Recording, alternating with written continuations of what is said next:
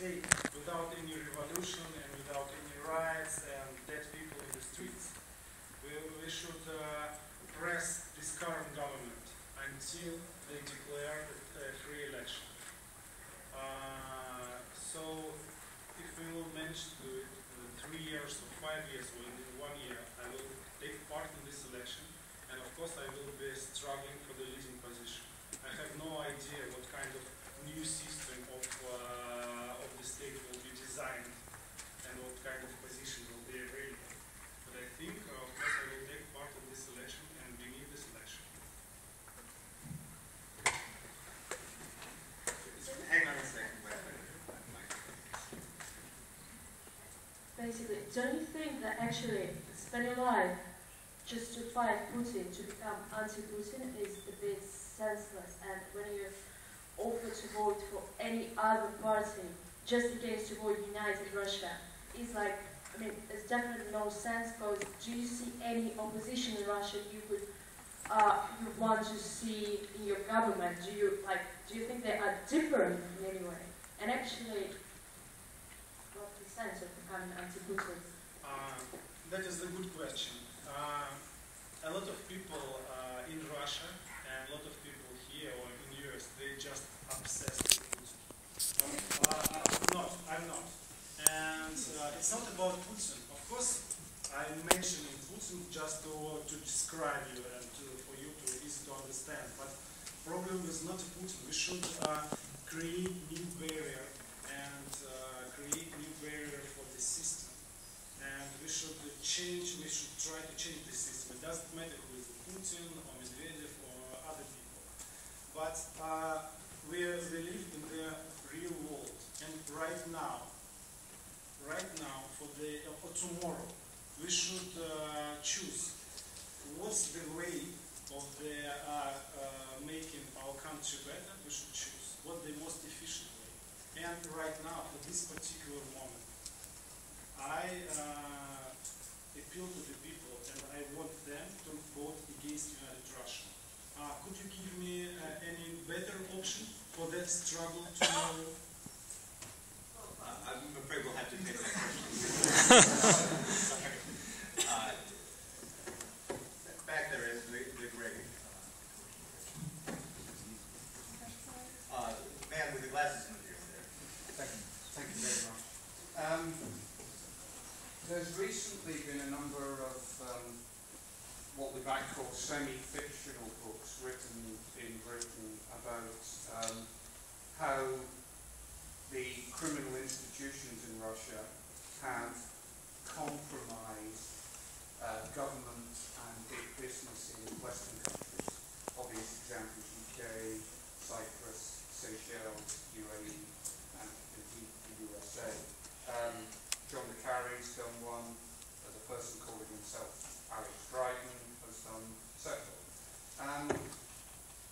How satisfied are people like yourselves that Western institutions are behaving properly in relation to where the criminal money goes? Is there progress, or is the situation basically very easy for people to get the money out?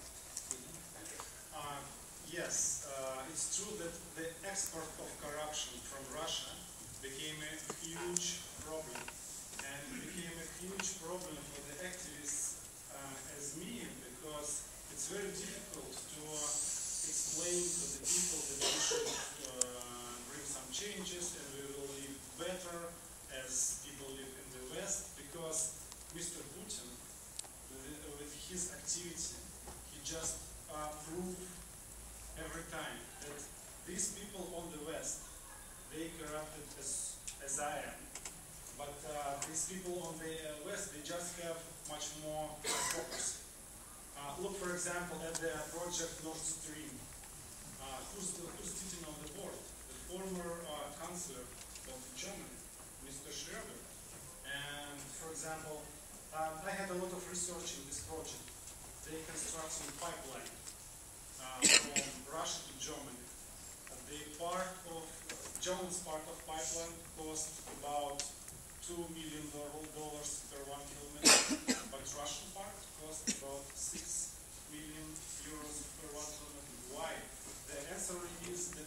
constructor for this pipeline is the Mr. Rothenberg, who's the former judo coach of Putin. And of course, Schroeder. I don't want to say that Schroeder himself taking, bags with the cash or something like this, but he's definitely covering this corruption. And there is a very, very suspicious cooperation between Russian and Italian politicians. Look at the UK. In theory, you have a lot of very interesting tools to fighting corruption. You here have a lot of tools using which we can fight corruption in Russia. For example, Bribery Act.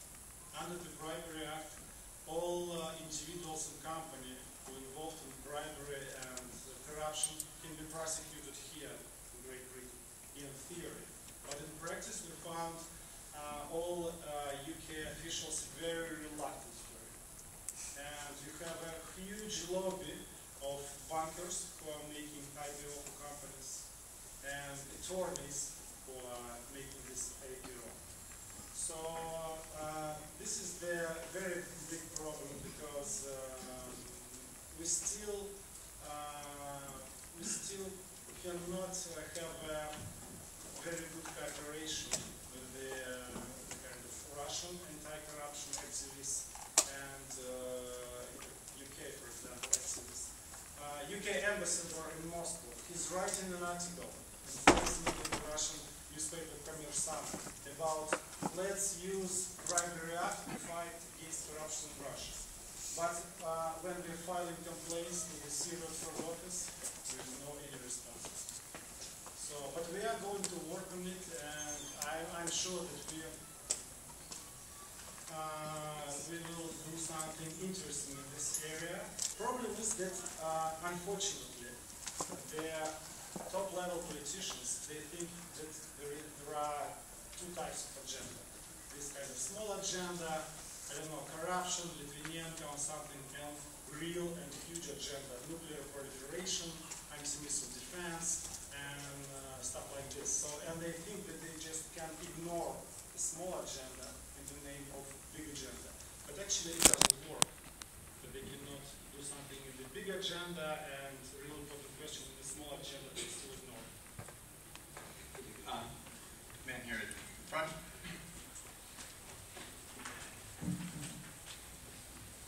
Mr. Navalny, coming to LSE, I have two questions. First is, would you like to have a president like Saakashvili with the same inclinations towards the US? And do you know any person or a political force to succeed the current regime instead of you? Do you know a person or a political force to succeed the current regime, but not you? Anyone aside from you who could Exactly. be successful with the current regime? First of all, about Saakashvili. This is a very dangerous political question in Russia because Saakashvili is very, very unpopular and it's a kind of red flag for the Russian authorities. You like Saakashvili? Attack him. So I don't want a president as Saakashvili in Russia, but I do appreciate some real efforts of Saakashvili against corruption. That was the first question. And the second, other political forces in Russia, we have a lot of them. Maybe not all of them, they are not superstar bloggers or something, and they don't have enough opportunities to promoting, and they don't have all this publicity. Some of them don't speak English, so they don't have a chance to talk to you. But we have a lot of environmental activists. Maybe you heard about Chirikova. We have a lot of people who work on Caucasus, and this work is really dangerous. We have a lot of independent journalists. So I think civil society and civil activists and political activists in Russia, we have a lot of them, and they do a great job. Sorry, here on the right-hand side, with the purple sweater on. Just below you. Hi there. I was wondering where you see yourself and the anti-corruption movement in the context of Russian history and kind of a dissident movement.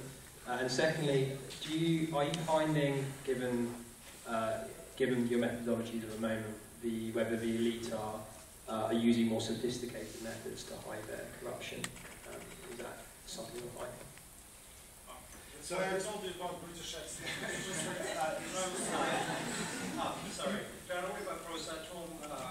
You're going to find an English accent, it's an American English. Okay. So the second question was, are the elite using more sophisticated methods to mask their corruption? And you reminded me of the first, sorry. About role in history. Oh, yeah, your place in, how you contextualize what you're doing in Russian history. I think all these historical allusion, they are just irrelevant, and it's just a wasting of time to try to compare me or Putin or someone with a history and try to find historical parallel, because as I said, Russia has now unique moment, because Russia is very, very rich, much richer than Soviet Union was, Russian Empire was, and Russia in this moment don't have